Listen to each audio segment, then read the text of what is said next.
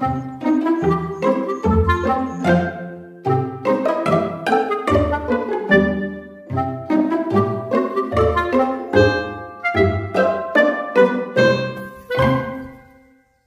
this, our farm, has been ravaged by ants, termites and anthills. In fact, you guys can see an anthill over here.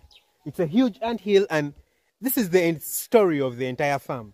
Now, when I look around, I don't know if you guys can see them in the background, but when I look around, I can count 1, 2, 3, 4, 5, 6, 7, 8, 9, 10, 11.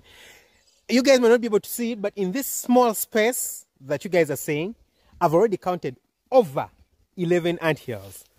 Meanwhile, you can see the cows over here. They're enjoying themselves. Oh.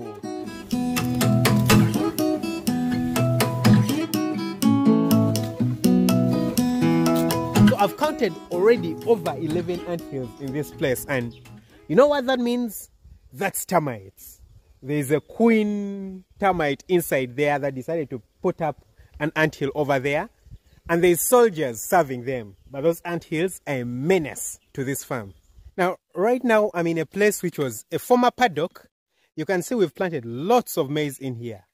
Lots of maize. Now, this place is really, really huge. This is probably close to between 20 and 30 acres over here, where we've planted the maize. But before we planted the maize, in the dry season, this place had lots and lots of grass.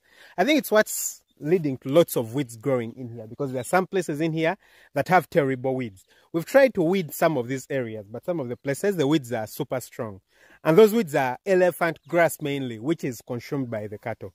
So now, before we grew the maize inside here, we had cattle being kept here, and we tried out using paddocks over here, because before the farm was taken over, the previous owner just used to let the cows, move all over the entire farm. So I wanted to keep the cattle in paddocks, and so we decided to build paddocks. And I know you guys can see, these are the remains of the paddocks. So we have a very long and straight line of these posts that we are using in this farm in order to put up the paddocks. So how we put up these posts was very, very simple. We just got wooden posts, just wooden posts, cut them into short, probably around 4 feet.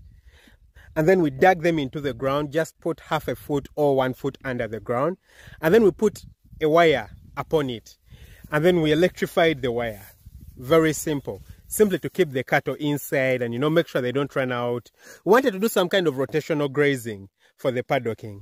And now, where we are right now is a wetland. Lots of water settles here. Lots and lots of water. So I think because of that, termites never got to really like this place. Yeah. So our experience here didn't give us an idea of what could happen in the future. And the other thing is that we did a bit better over here. We put the posts in, but before we put the posts in, we surrounded them with a small layer of polythene, because termites just don't bite polythene. These posts are made from eucalyptus. Eucalyptus is a kind of tree, and termites love eucalyptus. Anywhere where you find eucalyptus, you'll find them biting, and it's because it's what's very easily and simply available for us that we chose eucalyptus. But because this place is a wetland, you don't have too many termites. Well, still you'll have an anthill or two over here, which I believe only thrives during the dry season. We have an extended dry season over here compared to other parts of Uganda. So we put the posts up, and it's been quite a few months, and the posts are actually still standing strong. And then we have this paddock, this one in here. It has its posts. For example, this one, I'll just slap it and it will. Like seriously, can you imagine? Can you imagine? This is terrible. I honestly don't know what spirit fell upon us while we constructed this paddock. The one thing I'm certain about is that it wasn't a good one. I honestly don't know what happened to us, because we built it in every wrong possible way. Now you guys might not notice, but this paddock over here is literally built on one huge anthill. Now I'm seated on an anthill over here. You guys can see it has some holes. It probably collapsed due to the rain. Because of the holes that are maintained inside the anthills, it's very easy for it to collapse in case heavy rain comes or something like that. But we have so many anthills on this paddock. So many.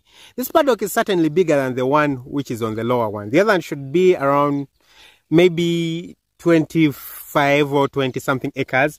This one is certainly more than that, probably 1.5 times the other one.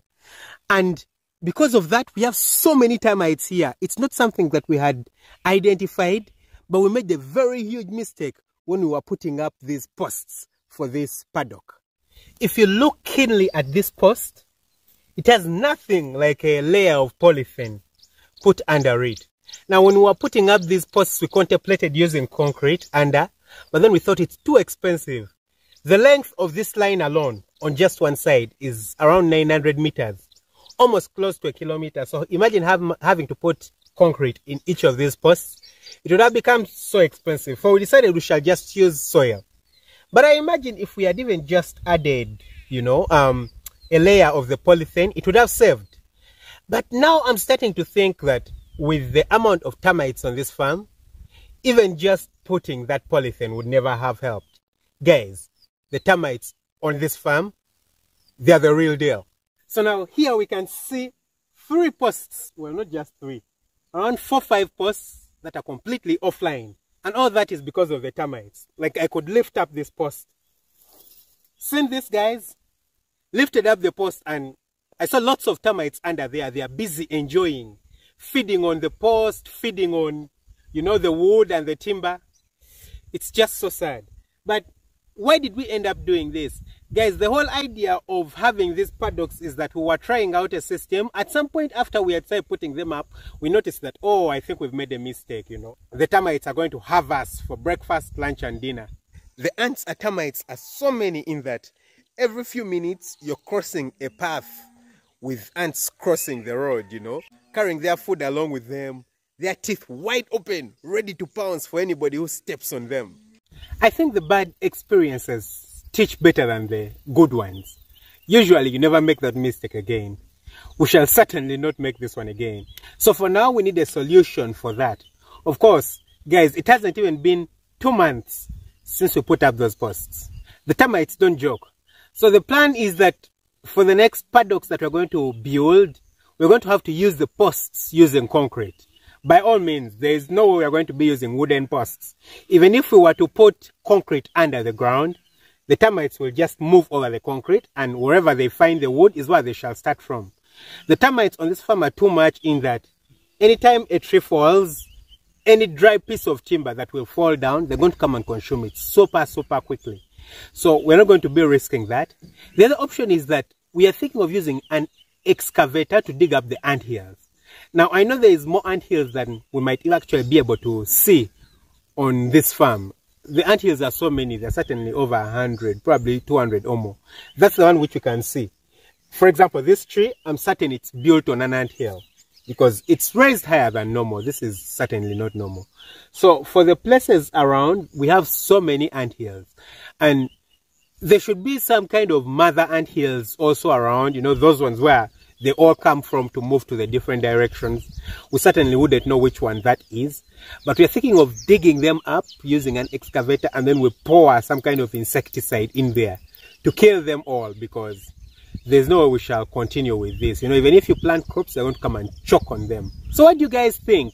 If you've probably had experience with this, with termites before, ants on your farm, and you've dealt with them, how have you done it? Give me some ideas. I've certainly not faced it before.